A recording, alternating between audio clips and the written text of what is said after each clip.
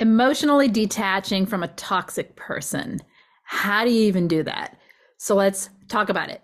So when you are trying to break away from, get away from, get a toxic person out of your life, you're going to hear people telling you all the time, go no contact. If you can't do that, go low contact. So what does that even mean? It basically means no contact at all. If you can go no contact, that means no checking their social media, no speaking to them, no texting with them, no keeping them on any avenue of contact with you. Get them off of every app, every service, everything, everywhere they can reach you. It often means blocking them, or if not blocking them, being able to not respond to them. For most people, if they're trauma bonded, it can mean blocking in order to get through that part. So it also means no checking on their social media. Like I said, no keeping tabs on them, no worrying about what they're doing, where they're going, who they're with, if they're with New Supply, if they're not with New Supply. If you have people coming at you asking questions and you know they're running back and telling the narcissist, cut those people out too. It means getting that person and that lifestyle and that whoever they are as far away from you as you can. If you cannot do that because of children or a job or sharing property, sharing something that you need to have communication for, keep the communication about the topic at hand. Keep it about the children only. Keep it about, and by that I mean need to know information about the children, not how cute they are or what they're doing or where you guys went. That's personal between you and your children. Otherwise, it's just the need to know information that the other parent would need to know for purposes that serve the child's life or for legal purposes. So other than that, there is no contact. If it's about a business, you speak about the business only. You see what I'm saying? It's keeping the conversation as minimal as possible, and they're going to bombard you with a whole lot of extra stuff. And you just ignore all that and answer the need to know info only. Okay, so let's keep going. How else, besides that, can you emotionally detach from a narcissist? You're ready to do it. You can't stand this anymore. What do you do? Okay, so this is an area where group coaching may be a valuable asset for you. So if you need it, check out the information in the main description of any of my videos, and it will link you to our group coaching program. If that's something you're not interested in, let's keep talking. Okay, so, and if you have any questions or anything that you think or feel, put them in the main comments, because I love to hear from other people, and it does help other people who are going through this to read the comments of others who are experiencing trying to break free from a narcissist. All right, so another thing is try to see the bigger picture, okay, and understand that that bigger picture is a reality. In other words, what I tell people all the time is you have to allow that narcissistic, toxic person to be who they are. Stop making excuses. Stop saying yes, but they had a hard childhood. Stop all the reasons you understand why they are how they are. And just allow them to be what they are and look at that. Is that really what you want in your life? Is that really the person, knowing what they are and who they are and how they are, that you want interacting with you and you want having influence over you? Probably not. All right. So understand not only who they are and what they are, but see the bigger picture of what happened with them. See the manipulation, see the toxic behaviors, see how it hurts you, see how it influences you, how it causes you to change the way you are with yourself and your relationship with the world. Look at all of it and see that that is not something that you want in your life. So one way to do this is to try and see things from an outsider perspective. Try to look at the situation like you're watching a movie for a second, or like look at other people's situations who are similar and relate it to yourself. Say, oh, I can see clearly in that situation how that person is really toxic for the other person. And then allow that to, when that is your reality, to be the reality so that you can get away from it.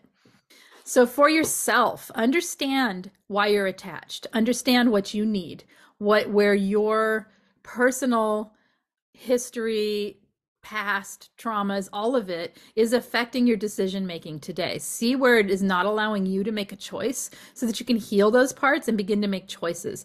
The thing is, leaving a toxic person, leaving a narcissistic person is choice. It's very difficult. It has to be choice. It is, most of them won't leave you alone. Some of them do. Okay, not all of them are going to continually hoover you, but it's not usually an easy transition between being with them and not being with them. And it has to be your choice to continue moving forward with your life. And so how do you get there? You can look at the things that have led you to where you are, what your needs are, and what you are trying to work through by being with that person, because there's usually something.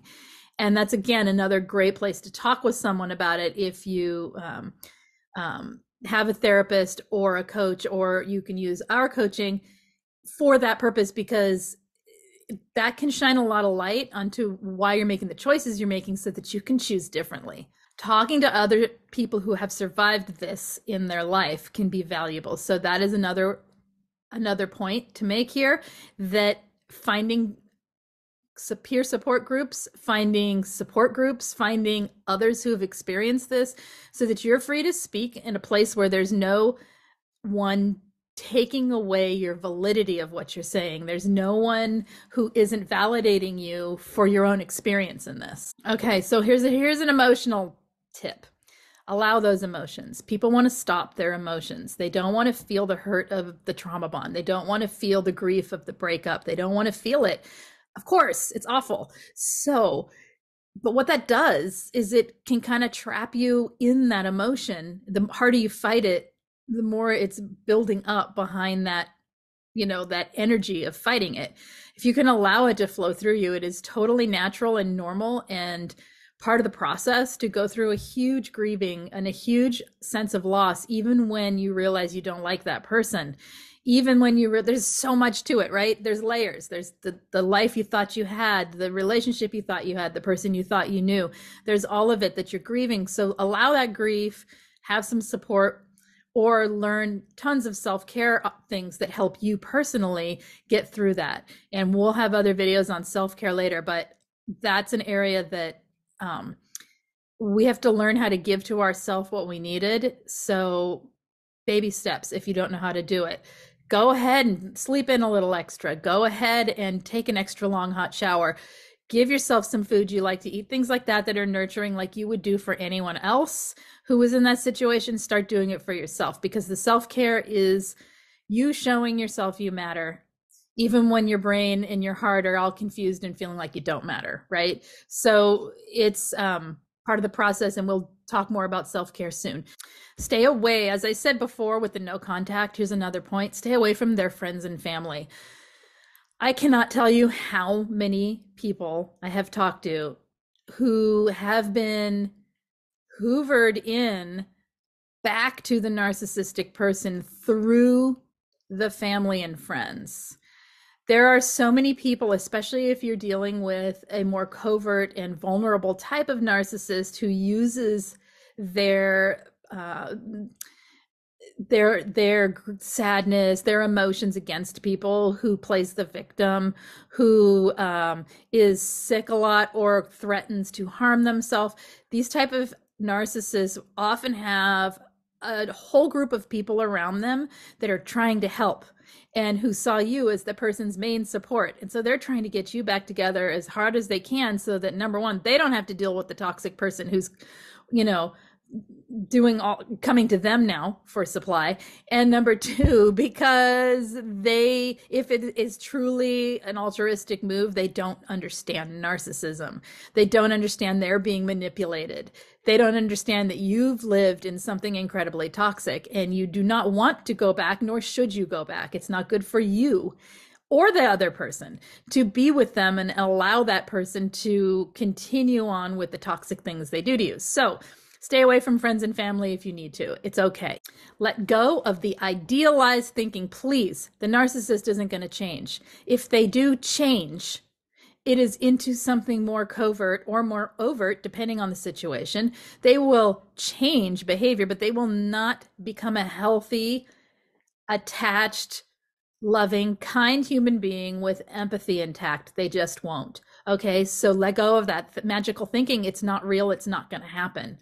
They are what they are. They are how they are. And just like you want to be accepted for who you are, and you want to be understood and loved for who you are, we have to see that they are who they are. It is respectful to do that. And it is the kindest thing you can do, actually, even though seeing that means that you can't be near them. Okay, yes, they have a good side. right? Sure, most people do. They have a fun side, or they have a side that makes you feel good. They have things they do that you think you can't live without. The way they hug you, the way they touch you, the intimacy, whatever it is that has you hooked. The good is as toxic as the bad because it is the thing that keeps you there. It's like the glue that holds it in place so that they can then run havoc everywhere else and cause all kinds of destruction. And you're holding on to the good. Let go of it. Everyone has a good side. Okay. Most people, okay, not everyone, most people have a good side. You will find good again. You will find better and relief and relaxation when you're not around the constant intermittent reinforcement that they give and the love bombing and the devaluing cycle that goes on. Home, in your space, in your life, get rid of all the reminders of this toxic person. Do a purge. Just clear it out. If you cannot bear to throw things away, box them up and shove them in a closet, because the constant reminders of that person is not only triggering to your emotions, because we perceive things through our senses, correct? Like we see something and our sense of sight gives us a memory.